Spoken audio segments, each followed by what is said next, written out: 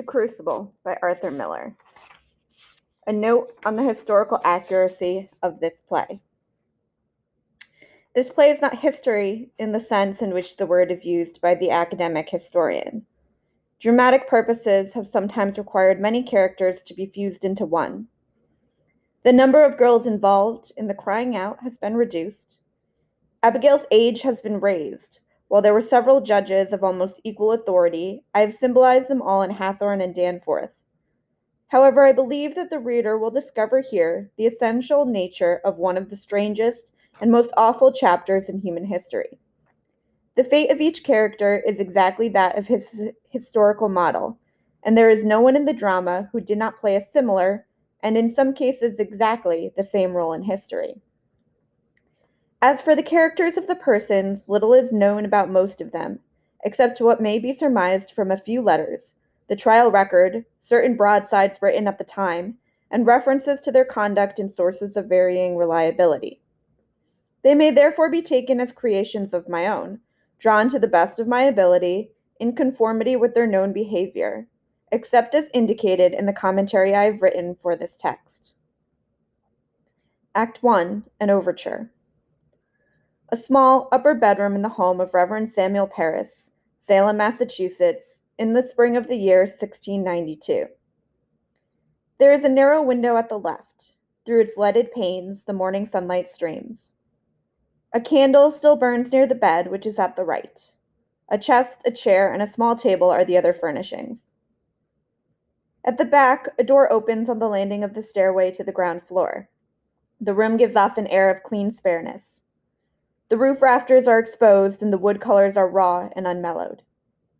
As the curtain rises, Reverend Parris is discovered kneeling beside the bed, evidently in prayer.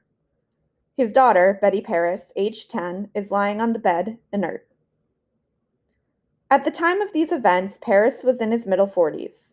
In history, he cut a villainous path, and there is very little good to be said for him. He believed he was being persecuted wherever he went, despite his best efforts to win people and God to his side. In meeting, he felt insulted if someone rose to shut the door without first asking his permission. He was a widower with no interest in children or talent with them. He regarded them as young adults, and until this strange crisis, he, like the rest of Salem, never conceived that the children were anything but thankful for being permitted to walk straight, eyes slightly lowered, arms at the sides, and mouth shut until bidden to speak. His house stood in the town, but we today would hardly call it a village.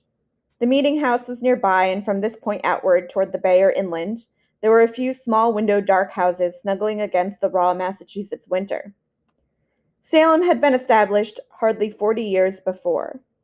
To the European world, the whole province was a barbaric frontier inhabited by a sect of fanatics who nevertheless were shipping out products of slowly increasing quantity and value. No one can really know what their lives were like. They had no novelists and would not have permitted anyone to read a novel if one were handy. Their creed forbade anything resembling a theater or vain enjoyment. They did not celebrate Christmas, and a holiday from work meant only that they must concentrate even more upon prayer. Which is not to say that nothing broke into this strict and somber way of life. When a new farmhouse was built, friends assembled to raise the roof, and there would be special foods cooked and probably some potent cider passed around. There was a good supply of ne'er-do-wells in Salem, who dallied at the shovelboard in Bridget Bishop's Tavern. Probably more than the creed, hard work kept the morals of the place from spoiling, for the people were forced to fight the land like heroes for every grain of corn, and no man had very much time for fooling around. That there were some jokers, however, is indicated by the practice of appointing a two-man patrol, whose duty was to walk forth in the time of God's worship, to take notice of such as either lie about the meeting house without attending to the word and ordinances, or that lie at home or in the fields without giving good account thereof, and to take the names of such persons, and to present them to the magistrates, whereby they may be accordingly proceeded against. This predilection for minding other people's business was time-honored among the people of Salem, and it undoubtedly created many of the suspicions which were to feed the coming madness. It was also, in my opinion, one of the things that a John Proctor would rebel against, for the first time of the armed camp had almost passed, and since the country was reasonably, although not wholly safe, the old disciplines were beginning to rankle. But as in all such matters, the issue was not clear-cut, for danger was still a possibility, and in unity still lay the best promise of safety. The edge of the wilderness was close by. The American continent stretched endlessly west, and it was full of mystery for them. It stood dark and threatening over their shoulders, night and day, for out of it Indian tribes marauded from time to time, and Reverend Paris had parishioners who had lost relatives to these heathen. The parochial snobbery of these people was partly responsible for their failure to convert the Indians. Probably they also preferred to take land from heathens rather than from fellow Christians. At any rate, very few Indians were converted, and the Salem folk believed that the virgin forest was the devil's last preserve, his home base, and the citadel of his final stand. To the best of their knowledge, the American forest was the last place on earth that was not paying homage to God. For these reasons, among others, they carried about an air of innate resistance, even of persecution. Their fathers had, of course, been persecuted in England, so now they and their church found it necessary to deny any other sect its freedom lest their New Jerusalem be defiled and corrupted by wrong ways and deceitful ideas. They believed, in short, that they held in their steady hands the candle that would light the world. We have inherited this belief, and it has helped and hurt us. It helped them with the discipline it gave them. They were a dedicated folk by and large, and they had to be to survive the life they had chosen or been born into in this country. The proof of their values to them may be taken from the opposite character of the first Jamestown settlement farther south in Virginia. The Englishmen who landed there were motivated mainly by a hunt for profit. They had thought to pick off the wealth of the country and then return to rich England. They were a band of individualists and a much more ingratiating group than the Massachusetts men. But Virginia destroyed them. Massachusetts tried to kill off the Puritans, but they combined. They set up a communal society, which, in the beginning, was a little more than an armed camp, with an autocratic and very devoted leadership. It was, however, an autocracy by consent, for they were united from top to bottom by a commonly held ideology, whose perpetuation was the reason and justification for all of their sufferings. So their self-denial, their purposefulness, their suspicion of all vain pursuits, their hard-handed justice, were altogether perfect instruments for the conquest of the space so antagonistic to a man. But the people of Salem in 1692 were not quite the dedicated folk that arrived on the Mayflower. A vast differentiation had taken place, and in their own time a revolution had unseated the royal government and substituted a junta, which was just at this moment in power. The times to their eyes must have been out of joint, and to the common folk must have seemed as insoluble and complicated as do ours today. It is not hard to see how easily many could have been led to believe that the time of confusion had been brought upon them by deep and darkling forces. No hint of such speculation appears on the court record, but social disorder in any age breeds mystical suspicions, and when, as in Salem, wonders are brought forth from below the social surface, it is too much to expect people to hold back very long from laying on the victims with all the force of their frustrations. The Salem tragedy, which is about to begin in these pages, developed from a paradox. It is a paradox in whose grip we still live, and there is no prospect yet that we will discover its resolution. Simply it was this. For good purposes, even high purposes, the people of Salem developed a theocracy, a combine of state and religious power, whose function was to keep the community together and to prevent any kind of disunity that might open it to destruction of material or ideological enemies. It was forged for a necessary purpose and accomplished that purpose. But all organization is and must be grounded on the idea of exclusion and prohibition, just as two objects cannot occupy the same space. Evidently, the time came in New England when the repressions of order were heavier than seemed warranted by the dangers against which the order was organized. The witch hunt was a perverse manifestation of the panic which set in among all classes when the balance began to turn toward greater individual freedom. When one rises above the individual villainy displayed, one can only pity them all, just as we shall be pitied someday. It is still impossible for man to organize his social life without repressions, and the balance has yet to be struck between order and freedom. The witch hunt was not, however, a mere repression. It was also, and as importantly, a long overdue opportunity for everyone so inclined to express publicly his guilt and sins, under the cover of his accusations against the victims.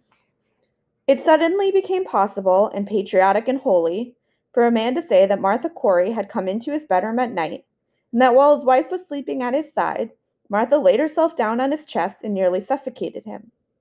Of course it was her spirit only, but this satisfaction at confessing himself was no lighter than if it had been Martha herself. One could not ordinarily speak such things in public. Long-held hatreds of neighbors could now be openly expressed, and vengeance taken despite the Bible's charitable injunctions. Land lust, which had been expressed before by constant bickering over boundaries and deeds, could now be elevated to the arena of morality. One could cry witch against one's neighbor and feel perfectly justified in the bargain. Old scores could be settled on a plane of heavenly combat between Lucifer and the Lord. Suspicions and the envy of the miserable toward the happy could and did burst out in general revenge. Reverend Parris is praying now, and though we cannot hear his words, a sense of his confusion hangs about him. He mumbles and seems about to weep. Then he weeps and prays again, but his daughter does not stir on the bed. The door opens and his Negro slave enters. Tituba is in her 40s.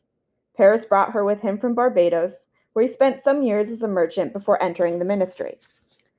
She enters as one does who can no longer bear to be barred from the sight of her beloved, but she is also very frightened, because her slave sense has warned her that, as always, trouble in this house eventually lands on her back.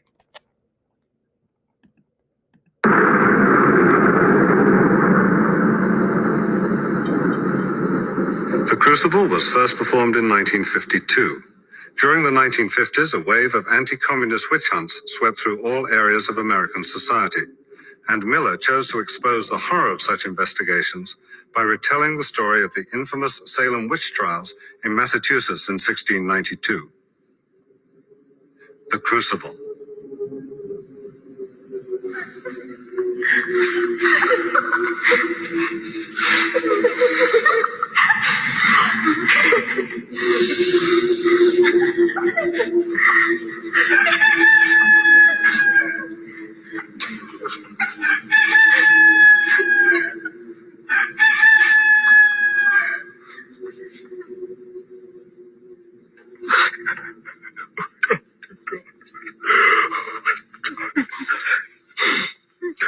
Mr. Barris.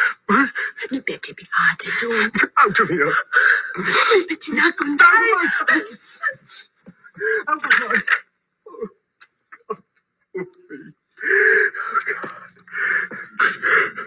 Betty, child. Dear child, will you wake? Will you open your eyes? Betty, little one. Uncle, Susanna Walcott's here from Dr. Griggs. Oh, well, let her come. Let her come. Reverend sir. What does the doctor say, child? He bid me come and tell you, Reverend sir, that he cannot discover no medicine for it in his books. Then he must search on. Aye, sir, I have been searching his books since he left you, sir. But he bid me tell you, you might look to unnatural things for the cause of it. No. There be no unnatural causes here. Tell him I've sent for the Reverend Hale of Beverly, and Mr. Hale will surely confirm that. Let him look to medicine and put out all thought of unnatural causes here. There be none. Aye, sir, he bid me tell you. Speak nothing of it in the village, Susanna. Go directly home and speak nothing of unnatural cause. Aye, sir. I pray for her. God, dear. Father, which... Uncle, the rumour of witchcraft's all about. I think you'd best go down and deny it yourself. The parlour's packed with people, sir. I'll sit with her. And what shall I say to them? That my daughter and my niece I discovered dancing like heathen in the forest? Uncle, we did dance. Let you tell them I confessed it, and I'll be whipped if I must be. But they're speaking of witchcraft. Betty's not witched. Abigail, I cannot go before the congregation when I know you have not opened with me. What did you do with her in the forest? We did dance, Uncle. And when you leaped out of the bush so suddenly, Betty was frightened, and then she fainted. And there's the whole of it. We never conjured spirits. Then why can she not move herself since midnight? This child is desperate. It must come out. My enemies will bring it out. Let me know what you have done there. Abigail, do you understand that I have many enemies? I have heard of it, Uncle. There is a faction that's sworn to drive me from my pulpit. Do you understand that? I think so, sir. How then, in the midst of such disruption, my own household is discovered to be the very center of some obscene practice. Abominations are done in the forest. It was sport, Uncle. Call this sport? Abigail, if you know something that may help the doctor, for God's sake, tell it to me. I saw Tituba waving her arms over the fire when I come on you. Why was she doing that? She always sings her Barbados songs and we dance. I cannot blink what I saw, Abigail, for my enemies would not blink it. I saw a dress lying in the grass. A dress? Aye, a dress. And I thought I saw someone running naked through the trees. No one was naked, you mistake. I saw it! Now, tell me true, Abigail, and I pray you feel the weight of truth upon you. For now, my ministry's at stake. My ministry, and perhaps your cousin's life. Whatever abomination you have done, give me all of it now. For I dare not be taken unaware when I go down before them down there. There's nothing more. I swear it, Uncle. Abigail, I've fought here 3 long years to bend these stiff-necked people to me. Now, just now, when some good respect is rising for me in the parish, you compromise my very character. I've given you a home, child. I've put clothes upon your back. Now, give me upright answer. Your name in the town, it is entirely white, is it not? I'm sure it is, sir. There be no blush about my name. Abigail, is there any other cause than that you've told me for your being discharged from Goody Proctor's service 7 months back? I've heard it said, and I tell you how I heard it, that she comes so rarely to the church this year, for she will not sit so close to something soiled. What signifies that She remark? hates me, Uncle. She must, for I would not be her slave.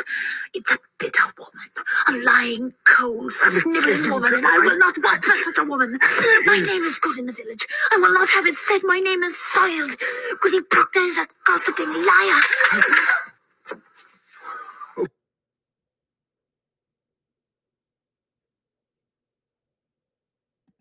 Why, Goody Putnam, Mr. Putnam, come in. It is a marvel. It is surely a stroke of hell upon you. No, Goody Putnam, it is... How high did your Betty fly? No, she never flew. Well, sure she did. Mr. Collins saw her going over Ingersoll's barn and come down light as a bird, he says. Now, look you, Goody Putnam, she never flew. Look you, Anne. Betty's eyes is closed. Why, it's strange.